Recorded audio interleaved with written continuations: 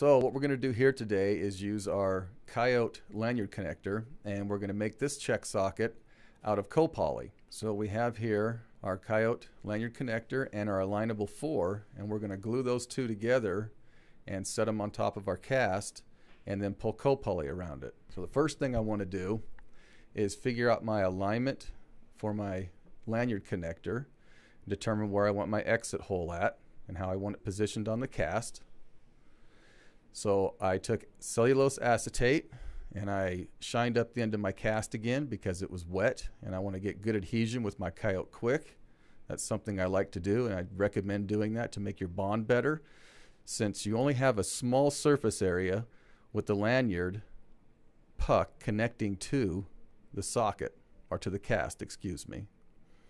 So we have our orientation. We're doing Copoly. We need to pull our vacuum nylon over it. Have our knot right up at the end. You could do a reflect on this. That wouldn't be a bad idea. And on our puck, since we're going to glue on the alignable 4 next, I want to make sure that that is abraded and roughed up really good to help the Coyote Quick glue adhere to it better. I take my 24 grit sandpaper, really score it hard, and then I'll take my utility knife and score it some more. We want a really good aggressive surface here to make sure we get good bonding. And everything's sitting well. Our knot's not in the way. Nothing's pushing or moving us away from our location. We'll get ready to take our glue and glue this on. Same thing as any other connector we put on. I make sure I've got a good bead of glue. You have a very small surface area connecting the lanyard puck to the top of the cast. So don't be afraid to get a nice bead right on the very outside edge. After we set this on the cast, we'll just wipe off the excess. The last thing you want is for this lanyard piece to snap off when you're getting ready to pull plastic. We'll check our area, make sure we don't have any excess glue. That will show up in the finished product if we have a big gob hanging outside of it. All right, our location looks good. Now we'll leave this set up for a couple of minutes to get good and cured, and we're going to take this over today to the transfer jig and connect it to our alignable 4 in a transfer jig. I want to look at this cast in the upright position so I can get a little bit of an alignment out of them. All right, now at the transfer jig, we take our align 4 and we will take our glue plate and put on the end. This all comes in the package you get with your alignable 4 when you purchase it. So we set the glue plate on. We'll drop a pyramid on here. Throw in 4 screws. These screws don't have to be in real tight. Just seat them in close. Get them snug. And then I'll set it up in the jig. Okay, so I'm going to put this in transfer, just a neutral position. And we'll take our cast and set it in place and get some kind of an alignment out of it and glue the two together. So I would call this a transfer jig bench alignment. It's just a nice way of looking at the leg and really seeing what you're shooting for, and then you can glue everything into place. One of the things I like about doing this is it allows you to see your offset better, see your varus, your valgus, your extension, your flexion, whatever you'd like to do to your cast. Even though it's a check socket, we can still get it close to a finished alignment line. And for me, standing it up this way works really well.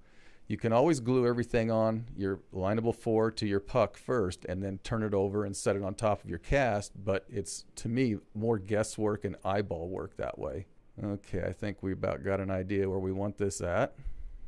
I'm just going to go ahead and set it aside. I could have left it on top of the alignable 4, put some glue in just to do a tag gluing, and then turned it over and filled it up, but I'll be close enough here. So I want to fill my alignable 4 in, get it nice and full, and then a little over because we have 2 flat surfaces touching together. That way when I set that Coyote lanyard on top there, I know I'm going to get some kind of a bond. And you've got just a few seconds to play with it. And this is why I call it a transfer jig bench alignment, because we're not going back to a true transfer. I've got that moved around where I want. In this type of socket with Copoly, you can get much more severe offset and outset than you can with a Vivac gluing a test socket connector to the end of it. It's a lot less chance of breakage or damage. The Copoly is so tough, the way it wraps around all this, you can really get fairly radical with it. So at this step, what I want to do is take my Coyote Quick and I want to run some on my offsetting area. I want to make a little better bonding bridge with my glue. So what I'll do is take my glue and go from the top of my glue opening there and hit just on the edge of the puck so I get a little better adhesion. We don't want to fill this offset completely in. We want the plastic to lock this all in, but it doesn't hurt to make a little bit better bond coming up to the top of the lanyard puck. Then once that's set up and really tight, we'll get ready to pull plastic on it and we'll have a socket almost finished. Yeah, you don't want to fill it clear full.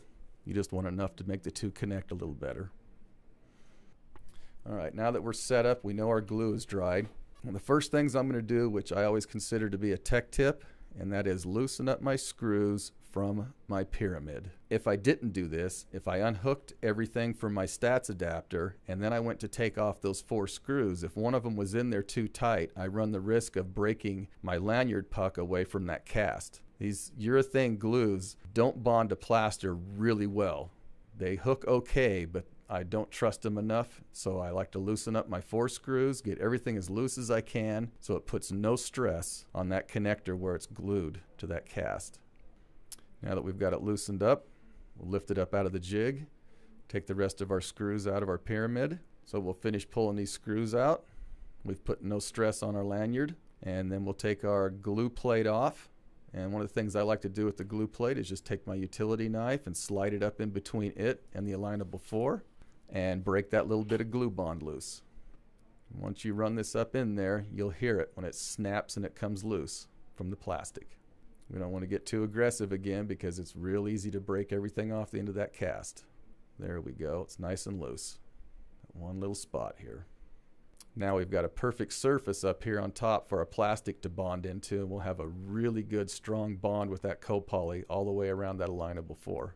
The only thing that will be exposed are the very ends of our alignable 4 so we can screw an adapter onto it. We'll throw on our little foam dots. Make sure our exiting hole tool is in place on our puck, a little blue piece there. And now it's a matter of how we want to pull our plastic since we're drape pulling it. I have a bit of an offset, so what I want to do is bring my plastic around and I'm going to seam it in that offset channel so I can help fill that up with plastic and make it stronger. The more your offset is, the more critical this is in your plastic pulling. You want to fill that in with that seam if you have the excess plastic, or take a chunk of plastic while you're still pulling and it's hot and fill that in. That will allow that plastic from douging out or stress breaking when somebody walks on it.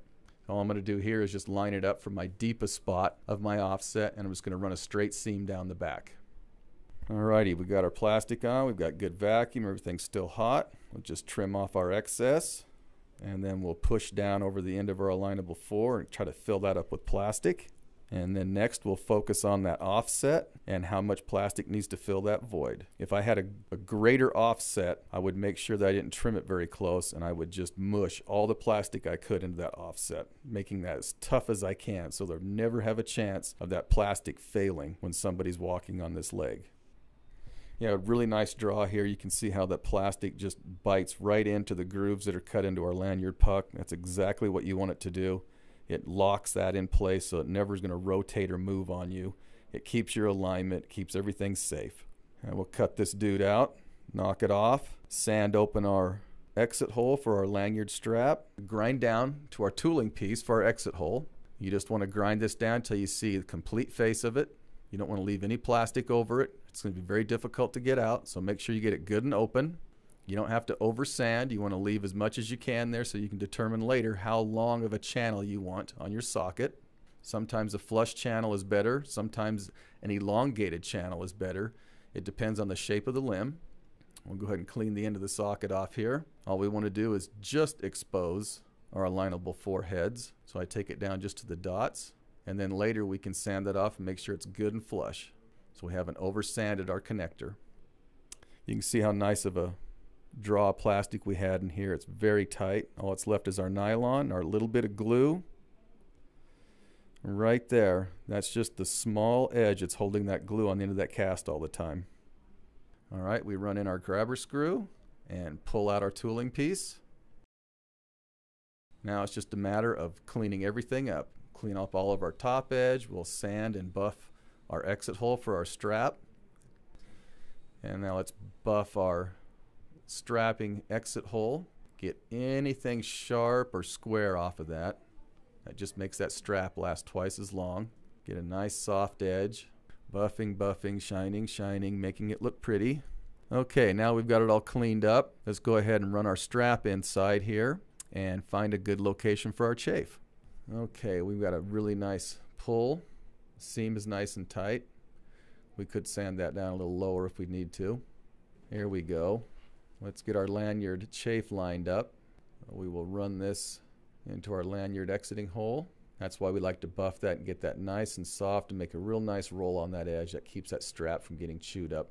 Get sure it's bottomed out in there completely. And let's set our chafe on here and take a look at where we want to line it up at. Get a nice straight pull. It makes it easier for the patient to don it. That looks like a good spot right about there for a test socket. We'll mark it, go over and drill a hole and rivet it on. Okay, so this is a check socket, and since that's the case, we'll just go ahead and use a speedy rivet here. But if you don't think a speedy's heavy enough, a copper rivet would be completely acceptable for hooking this chafe on. Long-term use, probably a better idea. But speedies hold up real nice for temporary use.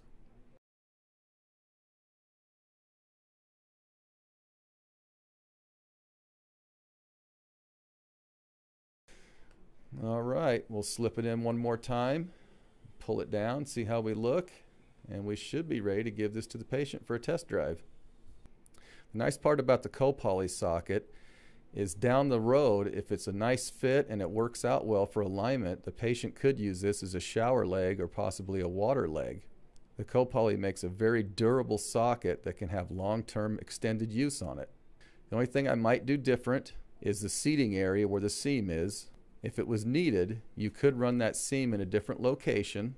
Also with the Copoly socket, because it is entrapped in plastic, you can make more outset or more radical outsets with your Align 4 connector than you can with the Vivac. It's encased in the Copoly plastic, which makes it really tough, and then it's just a matter of taking your seam and running it down to a location where it fills in the big outset void, or taking another piece of plastic while it's hot and building a buttress